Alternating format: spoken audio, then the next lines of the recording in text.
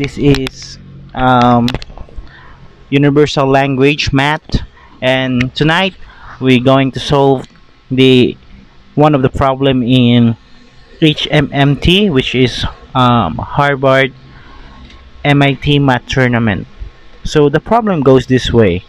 Let n is equal to 2 raised to the quantity of 2 squared, and x be a real number such that n to the quantity of n to the n is equivalent to 2 raised to the quantity of 2 to the x, and find x. So okay guys, I'm gonna give you as a time to solve it. If you can pause the video, you can pause it. So okay, thank you guys. Now I'm going to show you the solutions systematically. So first, you need to make a simplification for the n, which is n to the quantity of 2 squared is equivalent to n to the 4. Then substituting it to our equations, n to the quantity of n to the n is equivalent to 2 to the quantity 2 to the x. So the equation will gonna be transformed this way. Okay, so you need to first the red numbers 2 to the 4 to simplify. That is 16, and 2 to the 4 to the 16 will gonna be transformed this way. Exponent of numbers with having exponents.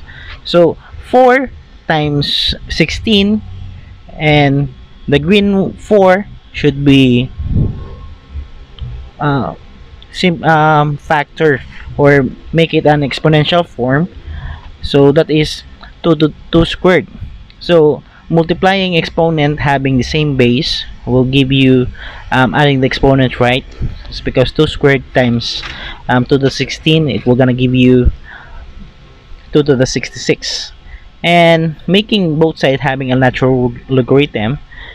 So natural logarithm of 2 to the quantity 2 to the 66 equivalent to natural logarithm 2 to the quantity of 2 to the x.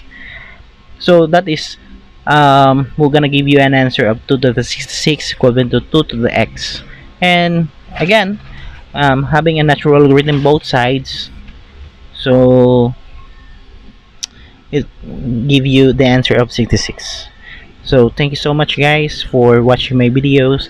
If you want more videos, kindly comment your problems below. If you want having a problems on math, you can comment your struggles, the problems you want to solve. So thank you guys. Please subscribe and share my videos. See you next time. Bye bye.